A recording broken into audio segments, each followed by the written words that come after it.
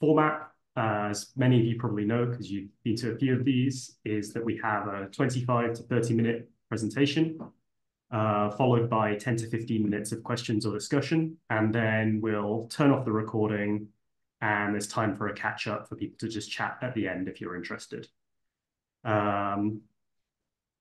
Feel free to raise your hand at the end to ask questions or put them in the chat. So for today's seminar,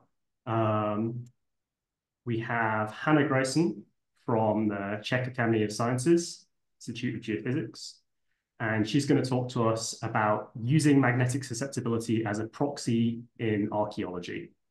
So now I'm just going to hand over to Hana, and she can take over. So again, hi everybody, and let me introduce myself. So my name is Hana Grison, and I'm working in the Institute of Geophysics of the Czech Academy of Sciences in Prague since 2001.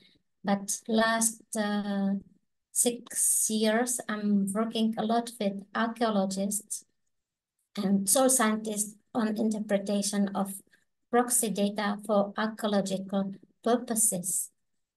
So fast and relatively low-cost proxy is magnetic susceptibility. So this will be the topic of my presentation. First of all, I should explain what is magnetic susceptibility. So it's magnetic susceptibility indicates how material responds to an applied magnetic field. It's a dimensionless physical property, typically represented by the Greek symbol kappa, which is symbol for volume, volume-specific magnetic susceptibility. But because we need to compare materials with different densities, we use mass, or in the literature, we can find the term density-specific magnetic susceptibility, which is represented by Greek symbol chi. Units are cubic meter per kilogram. So measurements of magnetic susceptibility in soil and sediment of a convenient means of assessing the concentration and size of magnetic minerals. So the nanosize fraction can be assessed as relative or absolute change of frequency dependence of the magnetic susceptibility. So for this exists well-established approach. So magnetic susceptibility has to be measured at low and high frequency, and then using these formulas. So these parameters can be used for quantification of stable single domain or superparamagnetic SP particles. But identifying SP grains solely through frequency dependence is limited, mostly in case of dominant presence of multi-domain grains of magnetite or hematite. And this I will explain you in detail. So, so it was also main motivation for my study. So I will introduce Marcin Suskiewicz from Poland study. So it's about masking effect published in scientific reports. So in this biplot, I will use to explain. So on horizontal X, I show kappa, so volume susceptibility, and vertical X is frequency dependence in percent. Black dots belongs to 15 samples of multi-domain magnetite, where volume magnetic susceptibility changed from 25 to 500 SI units, as show these small indexes. So blue, green, and yellow points represent samples as a mixture of SP plus MD grains. So SP samples were prepared from 3 kinds of soil concretions from Cambisol. Here are labeled as S1 to 3 and play role of pedogenic contribution with high frequency dependence reaching 11%. But here you can clearly see that when these pedogenic samples are mixed with multi-domain fraction, frequency dependence rapidly decrease. So we can conclude that here we give a proof that superpedogenic fraction is masked by coarse multi-domain magnetic fraction. But I should point also that Martin used for this experiment volume magnetic susceptibility data obtained by Bartington, and but so it's here, and Bartington, so our sensitivity of Bartington is 2 orders less than sensitivity of Ajikov multifunction capability. So I will show you soon how precise measurement play very important role. So let's go to our archaeological side. So investigated sources are from Moravian karst. This locality was used for metallurgical production more than 12 centuries. There is a mixture of all possible magnetic contribution. So from human activity, there are remains of furnaces, slag, charcoal, but there are also small fragments of iron ore. Geological background is non-magnetic, so it's a limestone. So here is a typical soil profile. In this case, it's from metallurgical site from 9th century. It's labeled as MKS3. So magnetic data were measured by Ajikko MFK1. Mass magnetic susceptibility, you can see, is very high, and frequency dependence is relatively low. It's reaching only 3%.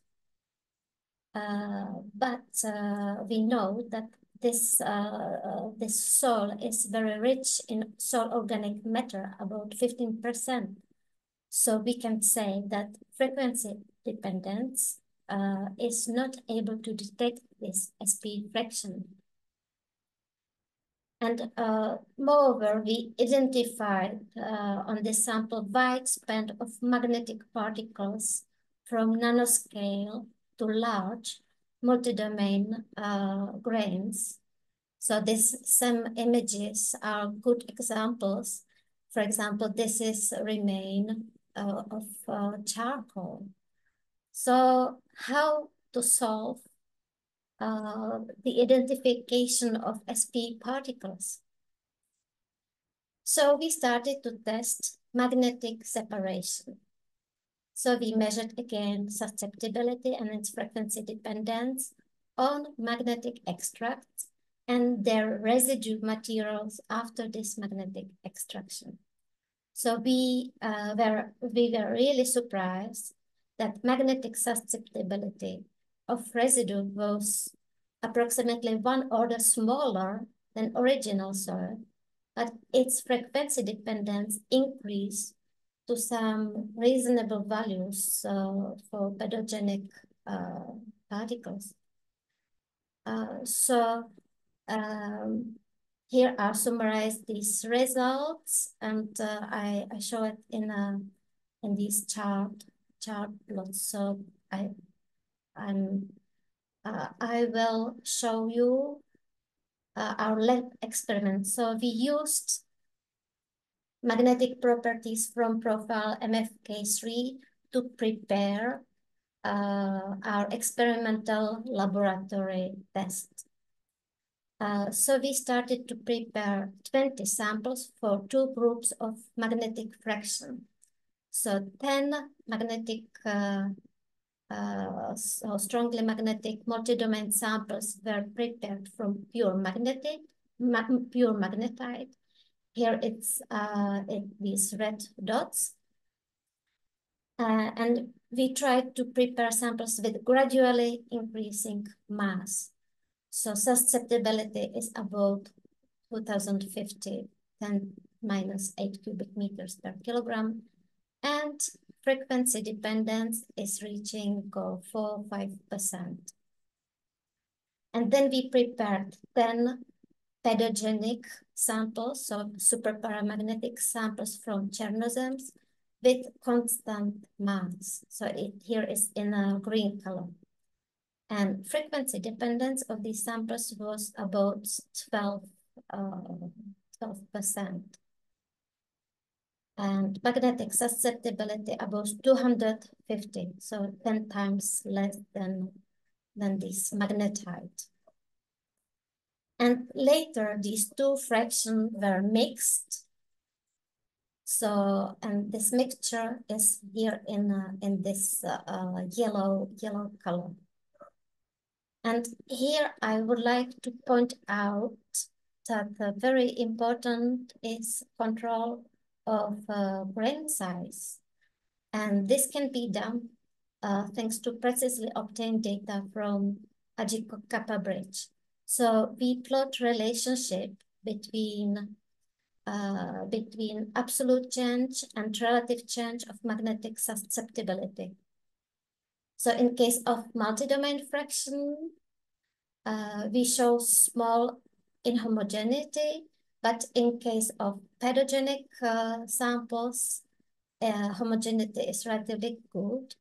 And for mixture of SP and MD samples, we can see already the masking effect.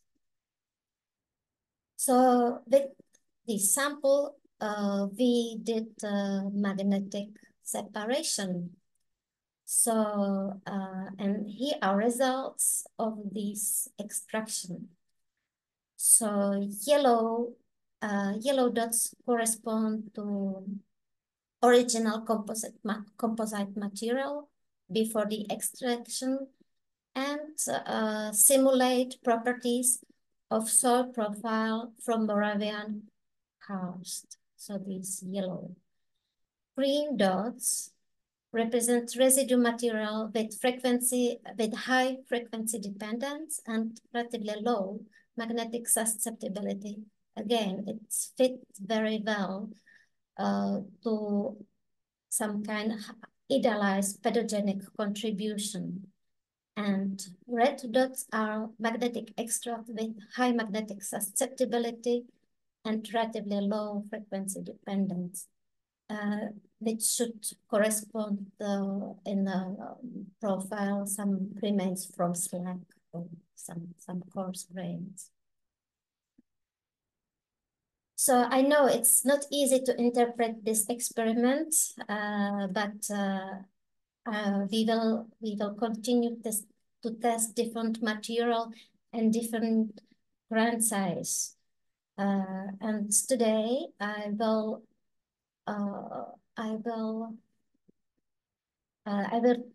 like to show you another result from our experimental study of sandy soils. So for that study, we used investigation on archaeological site of medieval settlement in Prague, Vinoch. So it's a haptic Chernozem developed on sandstone. And here I show soil profile from that site. Again, magnetic susceptibility data and frequency dependence was determined for two fractions, so 0 to 2 and 0 to 0.5 millimeters. And so it's, as you can see, that in this A part of horizon, data do not differ. But with in BC horizon, it starts to be there are some variation. So, but in sand fraction, these data should be lower. Shouldn't be so high, because here, for example, we can see that frequency dependence is even higher in soil than in fine soil fraction. So to model this, we prepared a lab experiment. So we had 3 types of samples, so it's quickly summarized in this table. So we prepared a mixture of pure sand with magnetite, then sand with magnetite and superparamagnetic grains, and sand with only superparamagnetic grains. Again, we determined magnetic susceptibility and frequency dependence. And then we prepared magnetic extraction and measured again magnetic characteristics. And probably the most interesting is that magnetic separation works only for sand with multi-domain particles. So, so we reached this original value. So take-home message. Frequency dependence alone is not that reliable indicator of superparamagnetic particles and have to be evaluated with respect to grain size.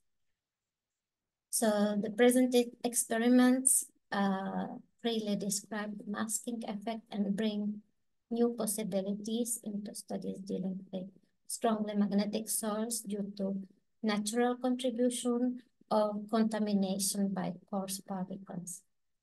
So I hope that this works bring some insights to better interpretation of magnetic properties of components, not only for archaeological soil or with archaeological character, but also in environmental studies in general, where multiple magnetic substances are present. So thank you very much for listening. Thanks, Hannah. I think everyone should give Hannah a round of applause, virtual round of applause. And maybe with that, we should open up some questions. Does anyone have any questions for Hannah? Just raise your hand or put it in the chat.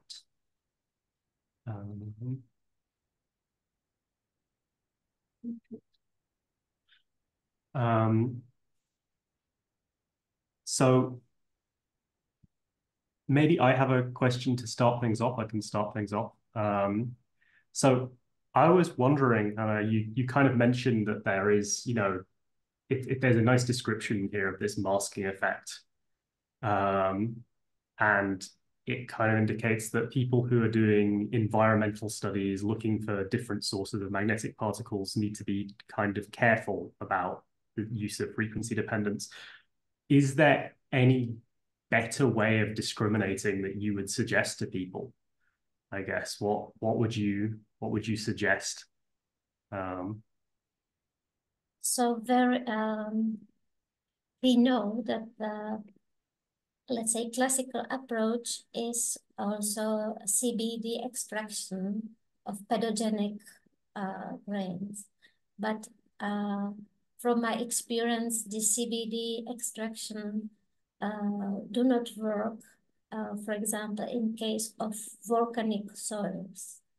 So one must be very careful what kind of grains or pedogenic grains may be present.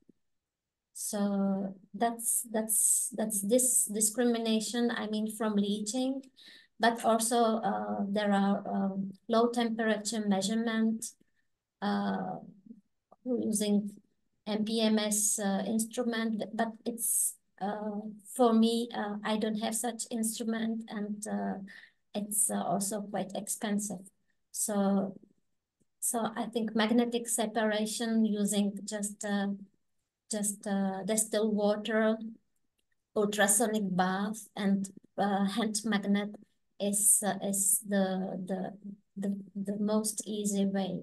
But as you saw that we don't know what really hand magnet will attach, and sometimes it's a bit tricky. Yeah, thank you. I see a hand raised by Kathy Bat. Hi there, Hannah. Thanks very much. It's really interesting because that's measurements we do in our archaeomagnetic lab. What do you say when the archaeologists ask, what's the interpretation of this, the archaeological interpretation of the variation in frequency dependence MagSus? What's the archaeological cause of this? So for them, it's a proof that the human activity was present, and we are able to evaluate intensity of habitation. So it's not completely a problem of this sites, because there were relatively lots of archaeological remains from excavations, but sometimes you have a site where archaeologists do not know it was settled or not.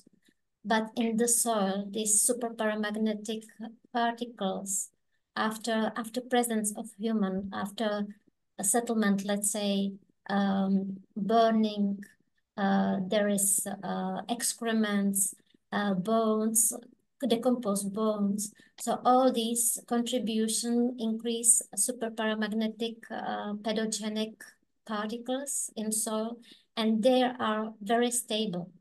So archaeologists appreciate these methods to like a fast screening before time-consuming excavations.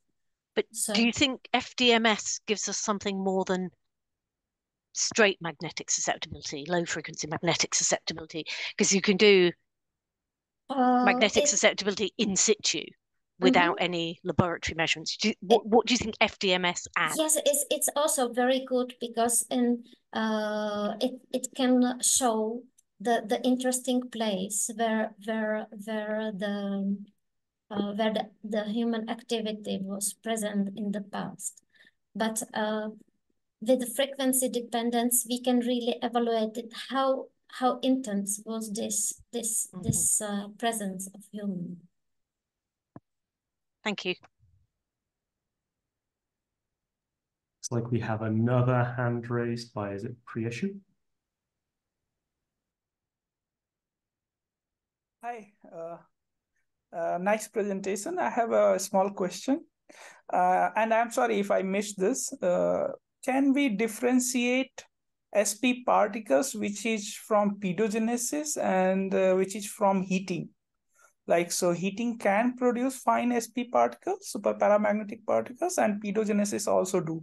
So is there any way to differentiate in both using magnetism? I am afraid that it's very, very tricky, and I'm not sure that we are able really perfectly separate the origin. Probably if we do some thermomagnetic measurement and see stability of material, maybe it can be solved, but in general, it's impossible really perfectly discriminate only on the basis of frequency dependence. What we can do and what we are doing, it's that we are also measuring elemental content of the soil. And we know that, for example, charcoal is rich in strontium or in zinc. So when we have frequency dependence correlation with zinc, or susceptibility correlation, we can say that was the source. So a susceptibility or frequency dependence alone, it's relatively limited, but with elemental components or concentration of elements, it's relatively it's possible to discriminate these sources. Okay, thanks. So because I'm working on some paleosols, and they are really not rich in organic, so I am very doubtful if we have any charcoal in them. And since they are having pedogenesis and then are heated by lava flows, so for me it's very difficult to differentiate. If any other method on magnetism can help, that is also great. Thank you so much for your answers. Thank you. It looks like we have another question from Edward. It's not a question indeed. I just, Hana already answered the question, the previous question, and I would only add on to that look at organic carbon. If organic carbon is present, then it's not, the SP particles did not undergo heating. If they undergo heating, the organic carbon is burned. Yes, thank you. But since these paleosols are like incipient weathering, like I know, but it's really, you have to play a lot, and magnetic properties alone can't give the answer. Okay. You have to look at chemistry and really play around with that, but it's really very, very difficult. So one more question. Sorry, I'm just intrigued. Go on. So if we have some correlation, like if simultaneous production of single domain and SP fraction is seen, like concentration of single domain particles and SP particles are increasing, sometimes they have been interpreted from pedogenesis. And if there is some imbalance in both the production of SP particle and single domain, people have tried to link with the heating effect, but I'm not very sure on this aspect. It can be anything else. So I think it probably can be answered from measuring AMS or remanence characteristics to discriminate. I don't know now. It's or maybe kind of again some leachings may be used. So let's look to the literature if it's possible to dissolve some part of these grains. Okay, thank you so much. You're very welcome. Thanks, everyone. Some good questions. So if I can share my screen, might take me a second.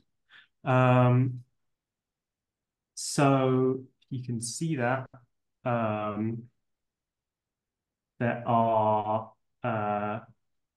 sort of our upcoming schedule is that we've got speakers now. We've got a bit of a break, and our next speaker will be on the 10th of July and then on the 24th. And there are, excuse me, several slots in August available. So if you're interested or you know someone that's interested in giving a talk, please let us know. We're always looking for speakers. And then just also a reminder to have a look at the YouTube to catch anything that you've not watched so far and you missed. Right. Cheers, everyone.